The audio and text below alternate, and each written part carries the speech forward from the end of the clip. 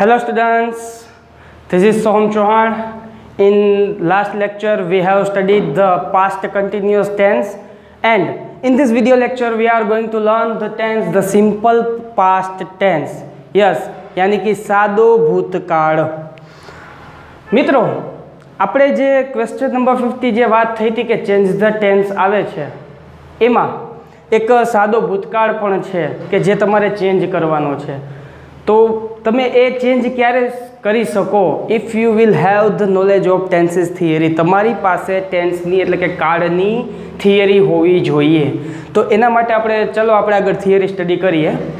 Okay, first of all we will discuss the definition. Yes, તો કે એની વ્યાખ્યા શું છે કે સાદો ભૂતકાળ કઈ જગ્યાએ ઉપયોગ કરવો? તો એની વ્યાખ્યા છે કે જ્યારે કોઈ ક્રિયા ભૂતકાળના સમયમાં, સમજો, પૂરી થઈ ગઈ હોય ત્યારે. ઓકે, ભૂતકાળના સમયમાં ક્રિયા પૂરી થઈ ગઈ હોય. ફોર એક્ઝામ્પલ, મેં ચાલુ વર્તમાન કાળ ભણાવ્યો, મેં એક્ટિવ પેસિવ ભણાવ્યું, મેં ચાલુ ભૂતકાળ ભણાવ્યો. બરાબર, આવા ઘણા બધા એક્ઝામ્પલ છે જે કે ભૂતકાળના સમયમાં ક્રિયા કેવી થઈ ગઈ છે? પૂરી થઈ ગઈ છે. બરાબર, એવું દર્શાવવા માટે you must use the simple past tense. તમારે સાદા ભૂતકાળનો ઉપયોગ કરવાનો છે. ઓકે, હવે આપણે ખાસ સ્ટ્રક્ચર ઉપર જઈએ. એના સ્ટ્રક્ચર હકાર, નકાર અને પ્રશ્નાર્થ. ઓકે, હકાર છે વિદ્યાર્થી મિત્રો, ઇંગ્લિશમાં શું કહીશું એમને?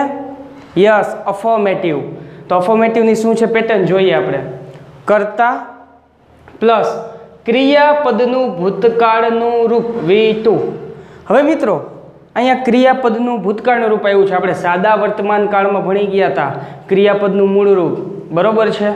એવી રીતના આ ક્રિયાપદનું ભૂતકાળનું રૂપ શું છે? તો એમના માટે for your information there are three forms of verb. ક્રિયાપદના 3 રૂપ છે મિત્રો. યસ, ક્રિયાપદના 3 રૂપ છે જે which you have to study. તમારે સ્ટડી કરવાના છે, otherwise you will not understand the simple past tense. બાકી તમે સાદો ભૂતકાળ જે છે એ સમજી નહીં શકો. તો જુઓ, જે પેલું એ લખેલું છે route form, that is in Gujarati મૂળ રૂપ, એટલે કે ક્રિયાપદનું મૂળ રૂપ, જેને તમે V1 તરીકે ઓળખો છો. સેકન્ડ, પાસ્ટ ફોર્મ, એટલે કે ક્રિયાપદનું ભૂતકાળનું રૂપ. Yes. And third, past participle, એટલે કે ક્રિયાપદનું ભૂતકૃદંતનું રૂપ. મિત્રો અહીંયા સેકન્ડ જે મેં લખેલું છે પાસ્ટ ફોર્મ, એટલે કે V2, સમજો. અને બીજું એક મહત્વની માહિતી કે there are 12 tenses in the English language, you know very well. 12 કાળ છે અંગ્રેજીમાં. એમાંથી V1 અને V3 ઘણા બધા કાળમાં ઉપયોગ થાય છે, પણ એક પાસ્ટ ફોર્મ એવું છે કે જે માત્ર ને માત્ર સાદા ભૂતકાળમાં જ ઉપયોગ થાય છે.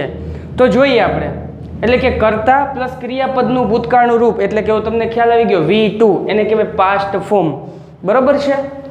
ચાલો ફોર એક્ઝામ્પલ આપણે લઈએ ક્રિયાપદ તરીકે, તો કે ગો. તો ગો એ મૂળ રૂપ છે, એનું ભૂતકાળનું રૂપ પાસ્ટ ફોર્મ થશે વેન, અને એનું પાસ્ટ પાર્ટિસિપલ થશે ગોન. ઓકે, એવી રીતના કમ, કેમ, કમ, બિગિન, બિગેન, બિગન. બરોબર છે? એવા બધા છે.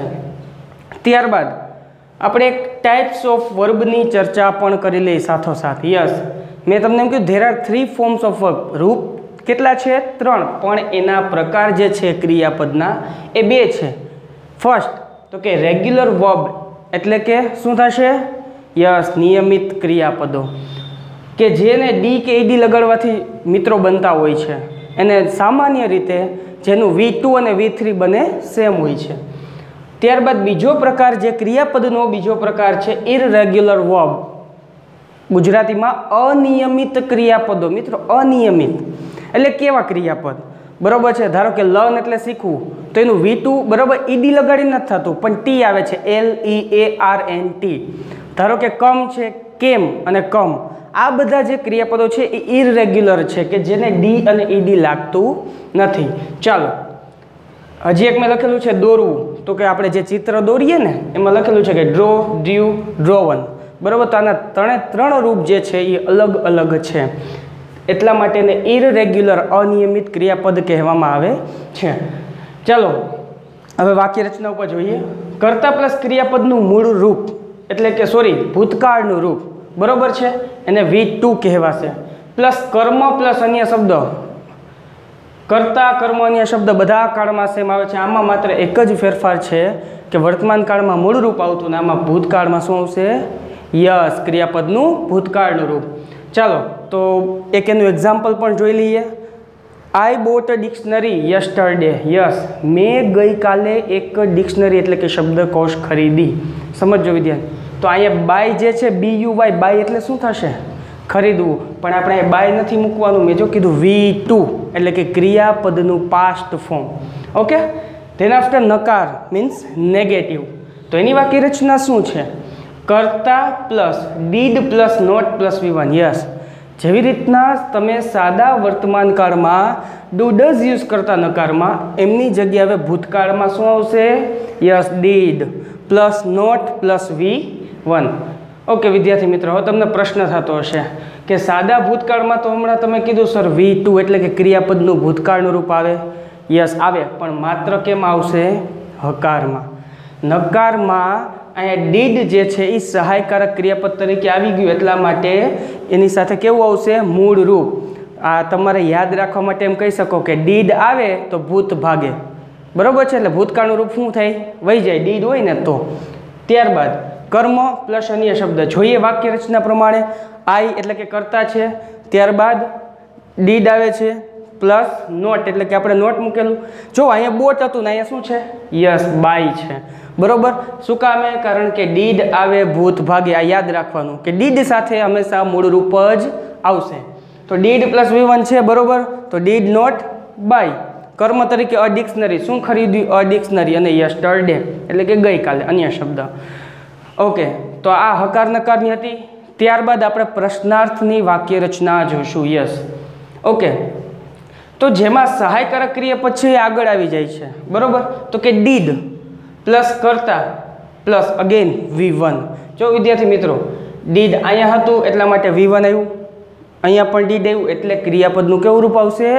યસ, V1 પ્લસ કર્મ પ્લસ અન્ય શબ્દ અને પ્લસ ઇન્ટરોગેશન માર્ક. ભૂલવાનું નથી. યસ, બરોબર છે. તો ચાલો એનું પણ એક એક્ઝામ્પલ જોઈ લઈએ.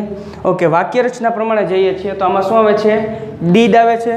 તો પહેલાં ડીડ, ત્યારબાદ કરતા છે તો આ આવશે. બરોબર છે. V1 તો બાય, કર્મ અ ડિક્શનરી અને અન્ય શબ્દ એટલે કે યસ્ટરડે ને પાછળ ઇન્ટ્રોગેશન માર્ક. આટલું વિદ્યાર્થી મિત્રો તમારે વાક્ય રચનામાં ધ્યાન રાખવાનું છે. હવે આ સાદો ભૂતકાળ સ્ટડી કરી ગયા, બટ ઇન ઇંગ્લિશ તમે કઈ રીતે જાણશો?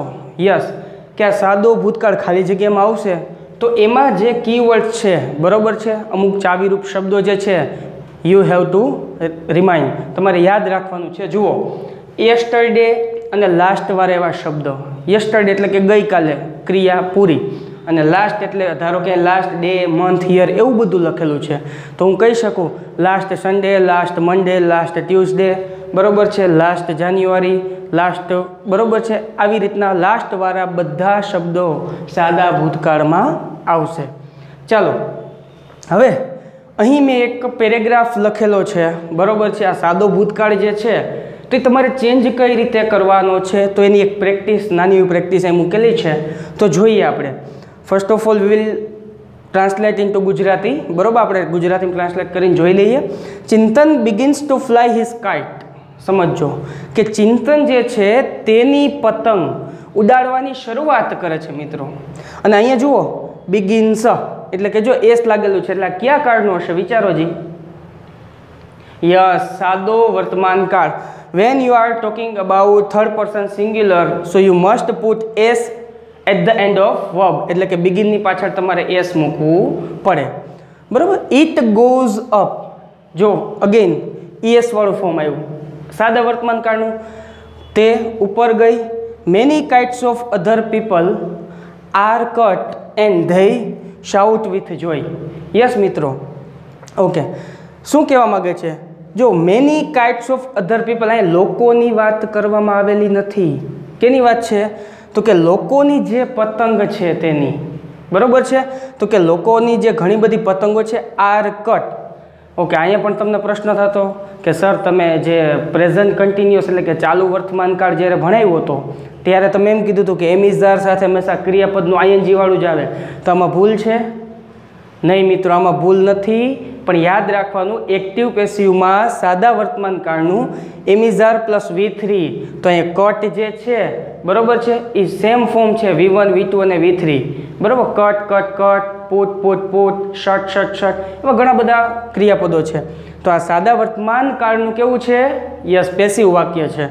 अने तेओए आनंदथी बूमो पाड़ी बरोबर छे, पतंग एनी वही गई एटले आनंदथी बूमो पाड़ी।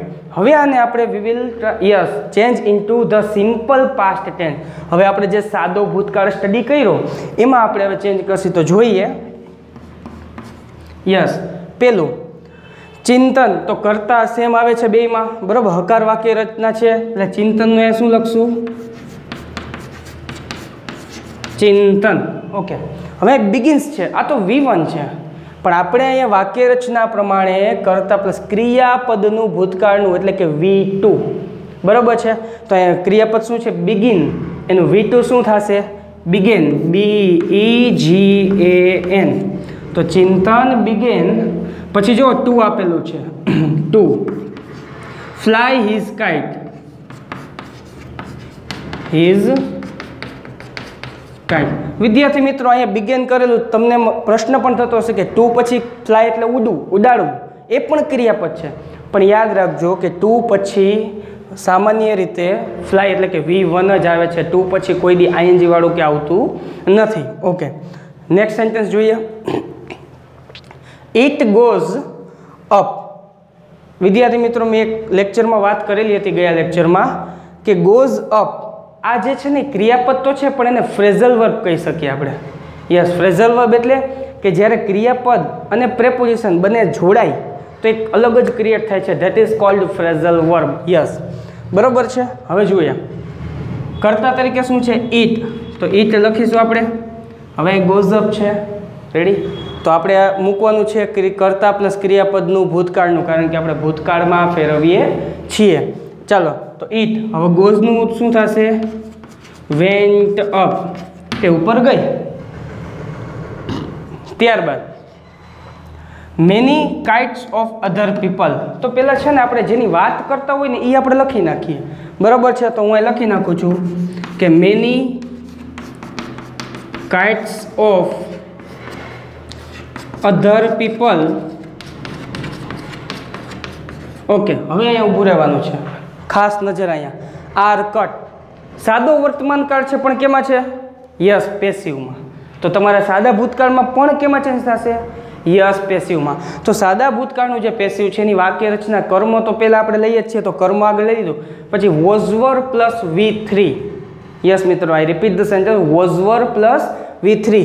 तो अहींया जो कर्म तरीके शुं छे? मेनी काइट्स ऑफ अधर पीपल, बीजा लोकोनी घणी बधी पतंगोनी वात करी छे, एक पतंग नथी बरोबर। तो वॉज अने वर मांथी शुं आवशे? यस, वर। ओके, त्यारबाद कटनुं मैं तमने कीधुं तो V2 V3 सेम थाय छे, कट। पछी शुं छे?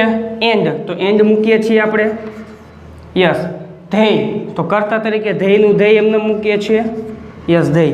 शाउट विथ जोय, आ पण सादा वर्तमान काळनुं धेय छे, एनी साथे क्रियापदनुं मूळ रूप आवे सादा वर्तमान काळना नियम प्रमाणे।